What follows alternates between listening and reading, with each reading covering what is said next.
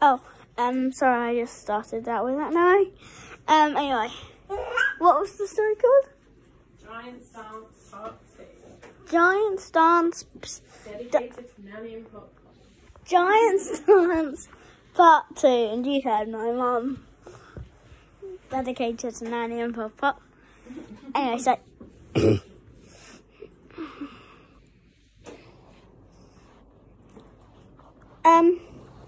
Merlin said, if you want to build a monument, you should use the giant's dance that was said to be brought by giants from a far-off country named Africa to another country, and to Ireland.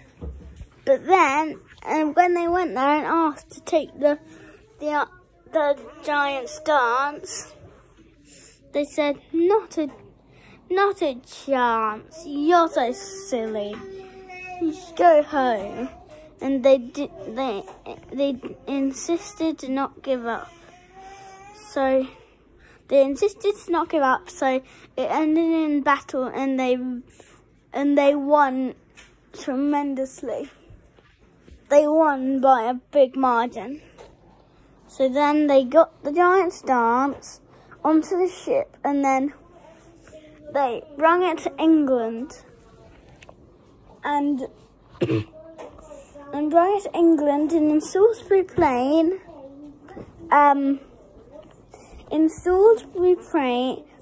they built a monument, and from that day, it has no longer been called the Giant's Dance, but it has been named Stonehenge.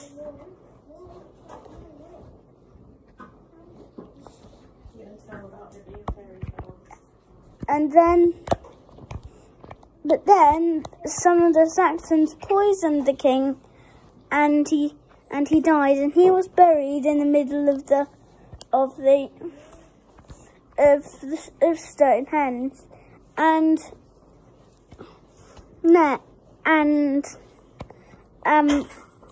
and then his brother became king, and he fought many Saxons, and he won lots of times, but then the Saxons poisoned him too, and he died, and he was buried close to his brother in Stonehenge, and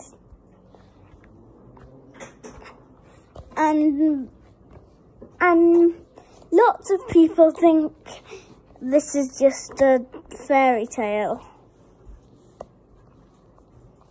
The end. It was in the first history book. Yeah. The end.